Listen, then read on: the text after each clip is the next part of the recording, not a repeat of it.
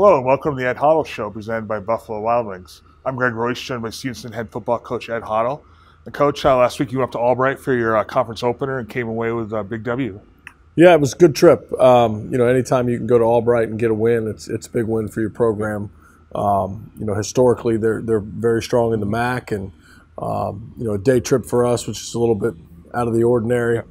Getting up early Saturday morning, jumping on a bus and going up. A little bit of a slow start, but overall, I was pleased with our performance. Yeah, I'm just kind of going through it. Second quarter, a couple big things that stood out. One, they were down on their 2-yard line, 3rd and goal at the 2, and you were able to make a defensive stop. Mm-hmm. And then in the final minute, you had a touchdown and took the lead as time expired on a field goal to go up at halftime. Talk about the momentum going into halftime, and you carried that in the second half. Well, I think for us it was big. Again, with a little bit of a slow start for us, them taking advantages of some of our miscues on defense, and to not play particularly well and come out with a 1-point lead at the half was certainly exciting. I think it gave the guys a little bit of a lift going into the third quarter. Yeah, and in the third quarter you come out, you score in your opening possession, then really kind of, not the backbreaker, but really shifted the momentum as Hanif Jones comes up with an interception and a touchdown return, and that makes it a 2-score game. Absolutely. Anytime you can score a defensive touchdown, particularly after you've scored an offensive touchdown after a nice opening half drive, it was big. And at that point we were feeling pretty good, and it opens up the playbook on both sides of the ball and gives the kids a little bit of extra bounce, and fortunately we were able to execute the rest of the way. Yeah, and if you look final score 50-21, you want to say obviously the offense had a good day, but obviously the defense pitched a second half shutout, and I don't remember the exact yardage, but the total yards in the second half was like, I think you had them 50 yards or something like that. Sure.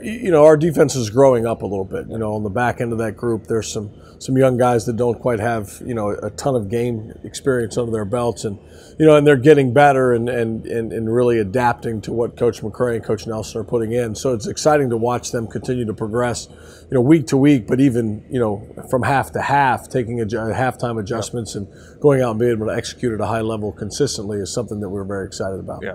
And then on the offensive side of the ball, there's a lot of balance. There's not one or two guys that kind of dominate the stat sheet. You've got different guys scoring touchdowns. I think however many, 6 or 7 different guys with touchdowns on Saturday, just to have that balance so they can't key in on maybe 1 or 2 receivers or 1 or 2 backs. Sure, it's been interesting. Monday we kind of go through the stat sheet with the guys and congratulate the guys on their first college touchdowns, and it's been there's been a handful each of the last couple of weeks, which is exciting from an offensive perspective, that we are able to spread the ball around and take advantage of our personnel in the way that we've done it over the last several weeks is exciting for the program. Yeah, absolutely. Now shifting gears this week, another conference game again on the road. You're up at Kings, a team that put up a bunch of points last week and scored a little bit.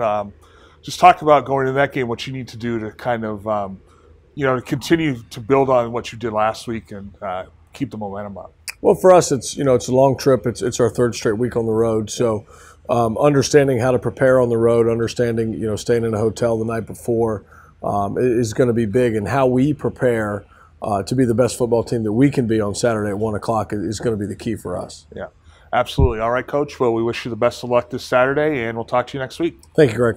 All right, for Ed Hottle, I'm Greg Royce. This has been the Ed Hottle Show.